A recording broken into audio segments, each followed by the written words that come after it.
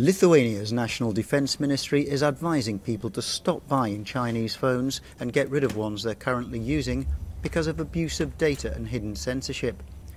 The recommendation comes after an investigation by the country's cyber security authority. The investigator devices are collecting much more excessive information about the user and their behaviour than, say, devices made in the US or South Korea.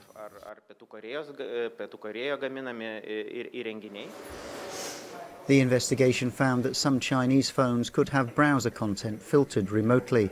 The biggest risks were associated with Xiaomi's Mi-10T 5G phone. Its browser and other system apps have a built-in capability to detect and censor some 450 terms, such as Free Tibet, Long Live Independent Taiwan, or Democracy Movement.